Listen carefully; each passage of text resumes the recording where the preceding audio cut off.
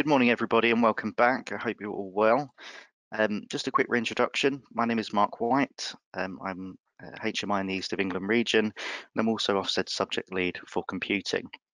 Now, our starting point for this session are the summary points that Heather shared at the end of the main presentation. But what do these look like in computing? So to distill those points, I'd like to try and answer these two questions.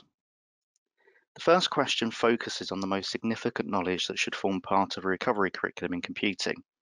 But this question is complex, and what I share today certainly cannot answer this with any certainty, as I don't know what your pupils have learned or potentially not learned so far. However, what I can do is hopefully help us reflect on what we might consider to be the overarching organising categories of knowledge in computing.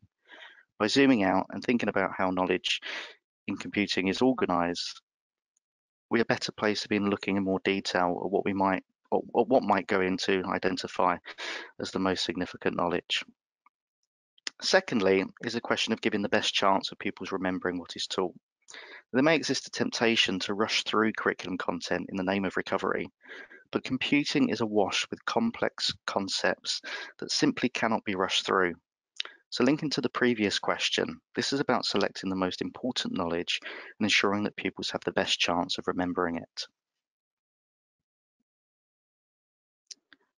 Before we look at what knowledge might be the most significant, it can be useful to remind ourselves of the aims of the national curriculum. Now, these are suitably ambitious outcomes for pupils to achieve as they move through the computing curriculum.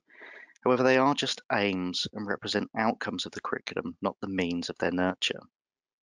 In designing a computing curriculum, we'll need to work back from these and break things down into more manageable chunks that we can sequence over lessons, weeks, and terms. So we've seen the high-level computing aims that pupils work towards from the national curriculum, but there's potentially a much bigger question at play. And this question links back to those overarching organising categories of knowledge I mentioned a few moments ago. How do pupils get better at computing? And to help us think about this, it'll be useful to categorise computing knowledge. There are a number of different ways of categorising knowledge within computing. However, the three I'm about to introduce here are recognised within the sector, and they are how the Royal Society have framed computing curriculum content. And these categories are also very visible in the aims of the national curriculum. The first category, computer science, concerns itself with knowledge of how computers work and knowledge relating to computation. And within that category, we might see knowledge of algorithm programming, so knowledge of how sequences of instructions can be implemented on a computer system to solve problems. We might see knowledge of data, the different ways data can enter a computer system, how it might be processed, and finally knowledge of how it is output. And also knowledge of systems, so knowing how different component parts of a computing device work together, and then how that computing device might work as part of a larger system, such as the internet. The second category, information technology, organises knowledge of how computers are used purposefully. And within that category, we might see knowledge of digital artifacts, so knowledge how to create digital objects, and also knowledge of computing contexts, so how computing is used in various ways and what technology, legalities, and ethics underpins those uses. Finally, we have digital literacy. And this is knowledge of how to use technology in an effective, responsible, and safe manner, from the mechanics of using computing devices through to searching for and selecting information, to that important knowledge that's taught as part of e-safety. We might simply summarize these categories as the knowledge of how computers work, the knowledge of how they can be used, and the knowledge of how computers can be used effectively and safely. And I'll be referring back to this table as I progress through the presentation. But these categories do not usually sit in isolation and would all be present in a broad and ambitious computing curriculum. Yet it's possible that during the pandemic, that one or more of these categories did not receive as much curriculum focus as it would in normal times. So it's important to consider what knowledge may have been missed as a result of any curriculum adaptations that were made. And just a note of caution too, Computing, like all subjects, is complex. In this presentation, I'll be zooming right out to consider the curriculum in its widest sense, and I'll only be offering very much just an introductory overview. With that said, I'd be very happy to explain my thinking further with any colleagues who are interested via email, so do get in touch with me if you'd like to talk about this wonderful subject more. Let's look at our first category, computer science, in a little bit more detail. As we reflect on the extent to which this was adequately covered throughout the pandemic, we might want to look in particular at algorithms. Now, typically, we might see algorithmic knowledge develop in the following way across phases. In the early years, algorithmic knowledge might focus on everyday tasks in a child's life, such as preparing food or getting ready in the morning. Knowledge of sequence can be built by ordering steps in a process using time connectives such as first, next, and then. And there are opportunities to lay the foundation of schema for more complex algorithmic elements such as repetition, either in the number of steps or in time, such as brushing teeth for 2 minutes. And also decisions, such as if the lid is on the jar, take off the lid. As we move to Key Stage 1, we might see the introduction of more technical vocabulary, such as algorithm, sequence, and debug. Knowledge of how simple algorithms might be implemented on digital devices, such as robots, or within simple programming environments. In Key Stage 2, we might see the introduction of core algorithmic constructs, such as repetition and selection, or decisions, in algorithms, and implementing algorithms in a more complex programming language. In Key Stage 3, building upon this knowledge, but adding to with knowledge of standard algorithms used for sorting and searching data, such as a bubble sort. And into Key Stage 4, developing a wider and deeper knowledge of algorithms so that pupils are able to make valid comparisons between different algorithms and start to evaluate their efficiency. And in Key Stage 5, developing knowledge of specialist notation for defining the efficiency of an algorithm, and also learning more complex types of algorithms, such as those for finding the shortest distance between destinations on a map. Now, this knowledge isn't disconnected. Its emphasis and sequencing within a curriculum are crucial. Pupils enrich their schema over time with each new piece of knowledge they draw upon what they already know and create readiness for what is to come. Now, this is represented by the triangle, showing how that body of knowledge builds throughout a pupil's schooling. Key questions to think about are: what happens to the triangle if pupils do not build expected algorithmic knowledge during the pandemic? Is it jagged? Does it stop prematurely? Or is it just not as wide as it could be? And all of these are potential outcomes. And these will all be problematic in pupils developing the knowledge of not only algorithms, but also programming, as the two are very much linked. Like the Jenga tower shared by Heather, without a thorough consideration of all these component parts, our overall schemas can develop gaps and become wobbly. We've had a look at algorithms, but another significant aspect to knowledge within computer science is programming. And it's difficult to talk about the computing curriculum without spending some dedicated time discussing programming. And although programming is not the entirety of the computing curriculum, it is a reasonable sized part, and it's also an area of the curriculum that may have been adapted more heavily as a result of the pandemic. So what is important to think about in terms of recovery? Well, firstly, it's important to recognize that knowledge of programming is hierarchical, a bit like the Jenga tower again. It requires a secure base of knowledge to build those higher levels. If the foundation is not secure, the tower becomes wobbly or comes crashing down. What that really means is ensuring that component knowledge is secured before moving on to more composite concepts. Otherwise, pupils develop the belief that programming is too difficult, they will become frustrated, and they simply give up. Secondly, there might be need to consider or there might be a need for the consideration of programming language choice. Although most programming languages are freely available and can be used at home on computers or mobile devices, this may not have always been possible during the pandemic. Some thought needs to be given to what knowledge pupils have built within certain programming languages and what is most appropriate now. The only prescription for programming languages in the national curriculum is the expectation that pupils make use of 2 programming languages in Key Stage 3, at least one of which is textual. the pandemic presents a chance to reevaluate how and when pupils move to a second language. Thirdly, there's a need to consider the scope of the curriculum with regards to programming knowledge. To think about this, it's useful to strip back to the three core programming constructs: sequence, selection, and repetition. Does the curriculum enable pupils to develop knowledge in these three areas? And then lastly, has sufficient time been given for pupils to have practical programming experience to use and remember their programming knowledge? If time is not given for pupils to have that practical experience, and as a result they do not remember what was taught, then that time has been wasted. So we've considered two aspects within our first category of computer science.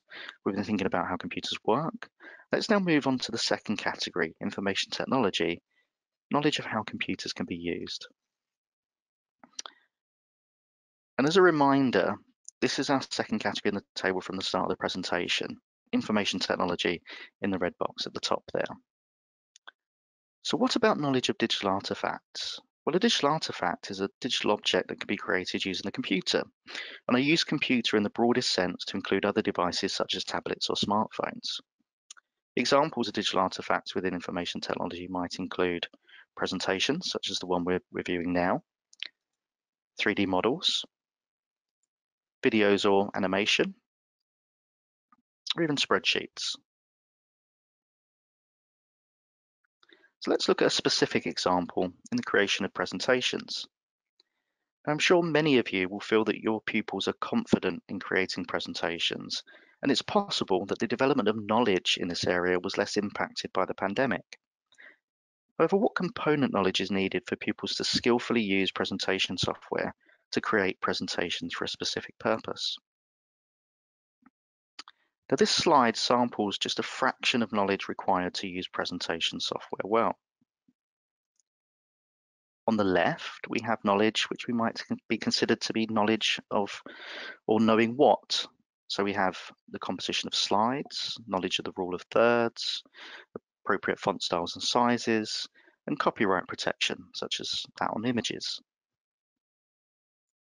On the right-hand side, we might have knowledge that is better described as knowing how or knowing how to, such as how to set up a slide master, how to edit images, change fonts or other elements, and also how to apply animation. Now, as I said, this is just a sample, but we can see that there's more to presentations than we might possibly think about. For pupils to be fluent, competent users in the creation of these artifacts, they need to be taught the components that lie beneath. And by practicing these components, pupils can develop expertise. So let's apply this lens of component knowledge to an area of digital literacy, our final category from our first table. Now, you are looking at a learning graph from a unit of work provided by the National Centre for Computing Education. The NCCE are DFE funded and provide computing CPD, and through Teach Computing provide access to curriculum and teaching resources.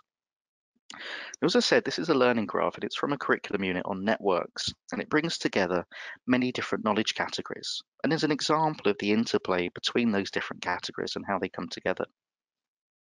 Now, this graph shows a series of linked outcomes, but I'd like to focus on the highlighted outcome in the yellow box to the right, and I know this may not be easily read, so I'll read it out. To evaluate the reliability of content and the consequences of unreliable content. Now, this is a desirable learning outcome that we would want for all children. But what knowledge do pupils need to learn to be able to perform this? And to think about this, we need to explore what component knowledge pupils will need.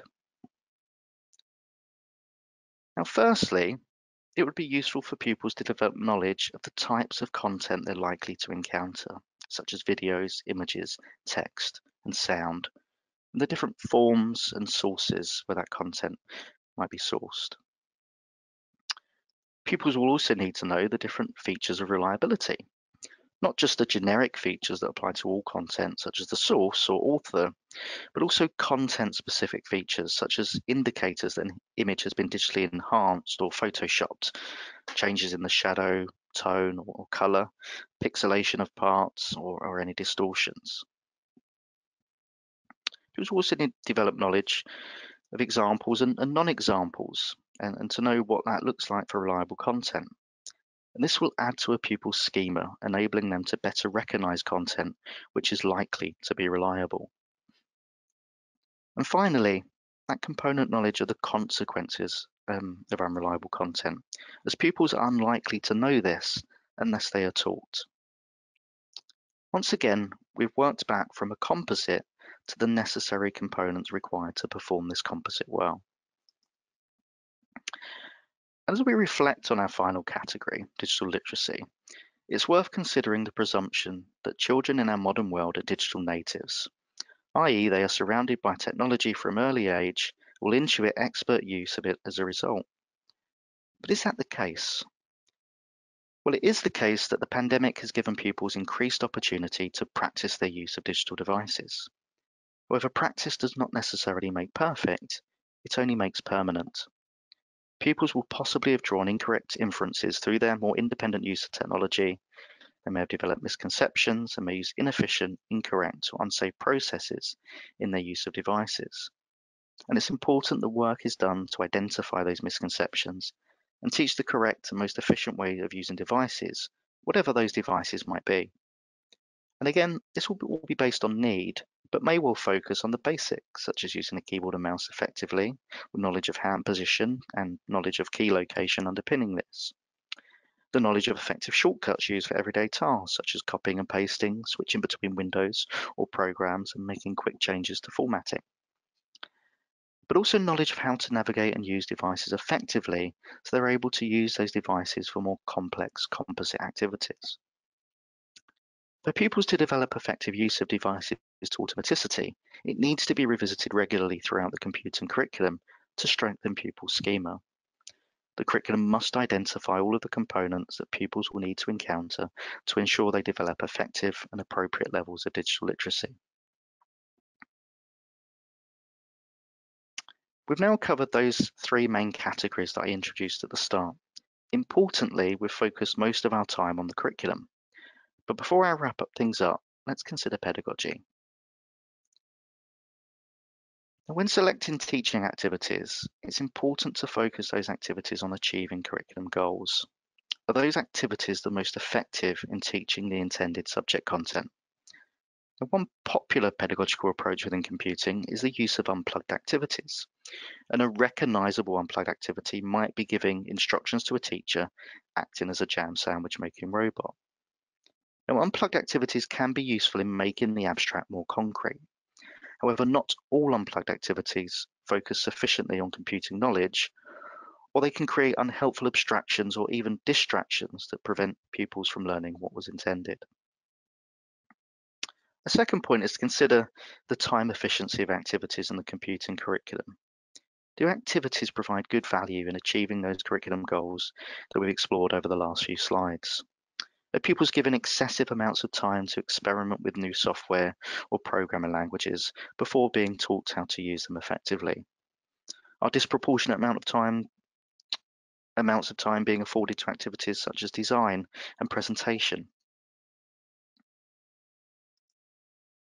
And then lastly, just to recognize that computing is a subject rich in complex concepts. As a result, teaching can sometimes focus far too heavily on the abstract, or the inverse, spend too much time in the concrete, such as in the overuse of unplugged activities. It's important that knowledge is regularly unpacked and packed between the abstract and the concrete to ensure that pupils remember what is taught. And finally, on to assessment. Now, the first point on assessment is recognition that computing subject content can be both hierarchical or cumulative. That is to say, in terms of hierarchical, that some aspects have to be taught in a specific order and each of the components must be remembered. Some cumulative aspects of the subjects can be introduced at different times and have different emphasis. There doesn't need to be a set or systematic approach to things. The second point on assessment has been a theme through this presentation. That's to ensure there is sufficient focus on the component knowledge that pupils need to be able to engage in those composite performances. In computing, pupils build things. They write programs or create digital artifacts such as videos or animations. And there can be a temptation to only assess those final products. However, in doing so, we don't really identify what pupils remember or can do from the curriculum. And this can be particularly true of those more hierarchical aspects, such as programming, where missing just a few key components, such as correct understanding and use of variables, can prevent pupils from developing new programming knowledge or being able to write programs at all. And thirdly, that there's no separation between knowledge and skills in computing. When we talk about the skillful use of devices, programs, or programming languages, that use is predicated on secure subject knowledge. In that sense, assessment tools such as skill ladders can be unhelpful in assessment, as they do not identify the knowledge that pupils need to demonstrate that skillful use. So to conclude our session on computing, I'd like to go over those points in summary. Firstly, it's important to consider the breadth of the curriculum across the categories of knowledge, thinking about what might have been missed as a result of the pandemic and how that fits into the interplay between those different categories.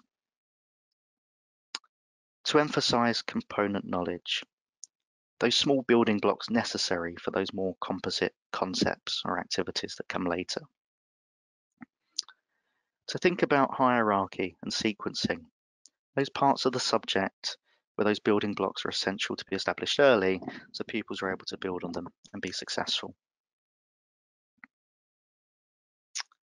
To consider planning teaching to meet curriculum goals and also the selection of the most time-efficient activities in achieving those goals. And then lastly, and this seems obvious, but to use assessment to identify what pupils don't know and not just to focus on those final outcomes that pupils will inevitably create in computing.